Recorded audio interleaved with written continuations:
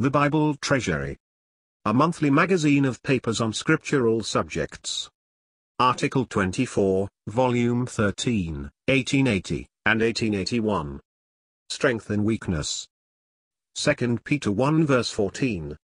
1880, 110.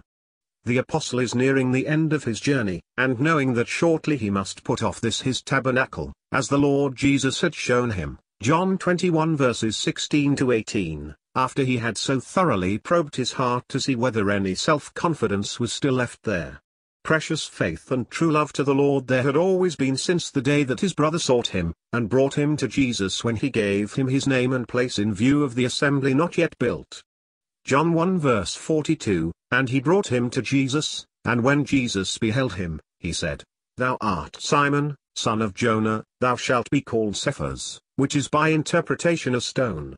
Verily, verily, I say unto thee, when thou wast young, thou girdedst thyself, and walkedst whither thou wouldest, but when thou shalt be old, thou shalt stretch forth thy hands, and another shall gird thee, and carry thee whither thou wouldest not. This spake he signifying by what death he should glorify God, and when he had spoken thus, he saith unto him, Follow me. There had been much else besides faith and love in the heart of Simon, son of Jonas, and that much undetected by him. Man admires his natural character, his ardor, boldness, and self-reliance. There will not yet judged is not subjection to grace, and what Christ values is not nature, but the Spirit of God by grace working, and shown out in patient dependence and long-suffering for his name's sake. All this, so largely treated of in his first epistle, as that which is suited for all Christians, he had yet to learn. The keynote he gives us in 1 Peter 4. Forasmuch then as Christ hath suffered for us in the flesh, arm yourselves likewise with the same mind, for he that hath suffered in the flesh hath ceased from sin, that he no longer should live the rest of his time in the flesh, to the lusts of men, but to the will of God. Christ did God's will, and suffered for it, so the believer arms himself with the same mind, that is, to walk in the path of suffering, and thus has done with sin. God's will guiding, the flesh does not act, and the lusts of men have no place. All this Peter had yet to learn when first called to follow the Lord. Leaning on nature is ever the source of failure, and, if it does not lead to a thorough breakdown, always leads to weakness and mistakes. To find out this was Simon's great lesson, as it is of all. The way he learned it may not be needed for all, nor always, nay, may we not say, that it was not absolutely needed for him? A low opinion of himself, dependence on God, and self-judgment, watchfulness and prayer, would have saved even Peter from his dreadful fall. But he must learn what he was as a natural man and know the true source of strength for service, and for feeding the sheep of Christ, and, in Paul's words, have the sentence of death in himself, not trust to in himself, but in God who raiseth the dead. Here alone is strength for patient service and endurance in the conflict and sorrow, for Paul as well as Peter, yea, for all. Satan is God's allowed instrument in Peter's case, and in passing through that fearful sifting of the adversary, there is much to get rid of. His practice failed lamentably, but Satan could not destroy that which the Lord had prayed might be preserved. I have prayed for thee that thy faith fail not. Beneath all the rubbish which seemed to bury that precious faith, from the first it had been deposited in Simon's heart, unseen by man, and unindicated outwardly, yea, belied by oaths and denial whilst in the hands of the adversary, yet at that moment proved to be by the look of him on whose heart this poor sifted disciple had been all the while. That look of the Lord broke down pride, self-will, and natural energy, deeper self-judgment following. He went out, and wept bitterly. On the shore of the Sea of Tiberias, the Lord would make this work a thorough one in Peter's heart, testing the strength of his love. Was it love beyond the love of others? Peter had said, If all forsake thee, yet will not I, yea, though prison and death itself should be in the path. This was Simon's measure of his own love, compared with the love of others, too large a measure doubtless, when nature was there, and as the strength for executing it, though love, there was too. For, when true love would use natural energy, and this is disallowed by the patient, lowly one, who was led as a lamb to the slaughter, it suited nature to use the literal sword and fight for Christ, at all to suffer patiently, and endure in meekness. The weapons for the latter were not carnal.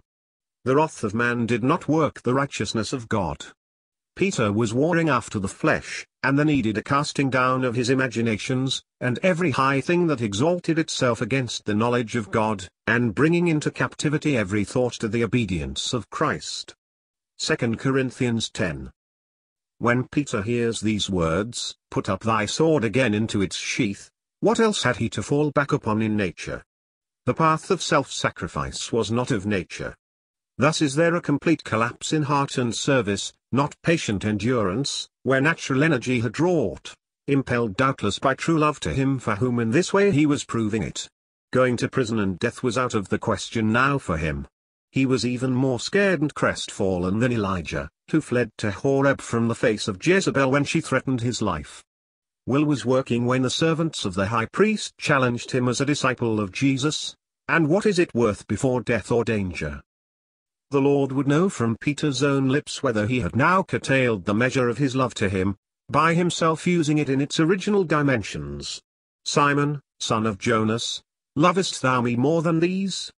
This is thrice repeated too. How deeply probed was that heart, which, whilst now discarding the measuring of its own love, yet could not but plead the truth that love was there, though none but the Omniscient could give him credit for it. "Lord, thou knowest all things. Thou knowest that I love thee." Ere then is one whose heart is fitted to feed the lambs and to feed the sheep, and that now, following in the path of patient suffering and self-sacrifice which the Good Shepherd himself had trod, giving his life for the sheep. Natural will and energy would, at last, be thoroughly dealt with, as expressed by the Lord's words immediately added.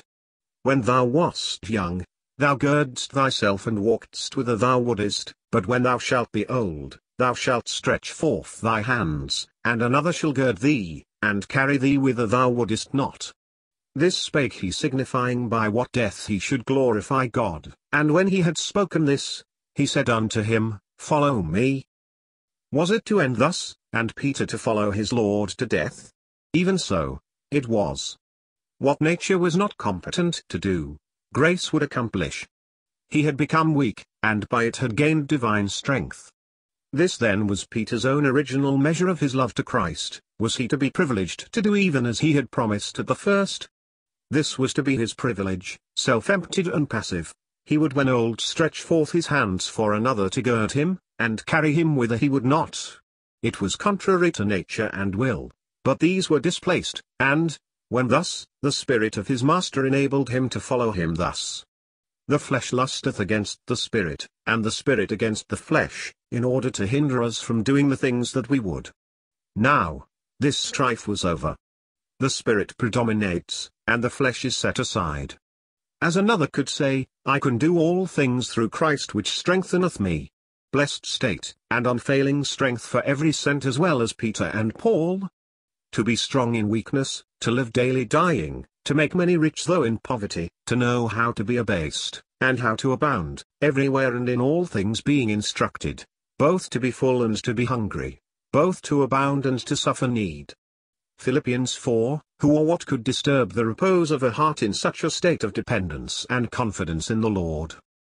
This, too, not only gives true rest and strength but leaves the heart at leisure to be occupied with and for others. Having got rid of our own cares, we the more fully care for all saints, and, having judged our own will, we do God's will, or suffer for it. Thus Peter, knowing that shortly he must put off this his tabernacle as the Lord had shown him, with the true shepherd's heart and care thinks of the Lord's blood-bought sheep, and would now the more fully warn them, exhort them, put them in mind, that after he was gone they might have those things always in remembrance. Though they knew them, yet would he put them in mind, and press upon them what would sustain them, so leading them on in diligence, that they might have an abundant entrance administered unto them into the glory, and be kept from falling whilst here. Failure was not a necessity, though he had fallen, but they never would, did they but give diligence to do the things of which he speaks to them. G. R.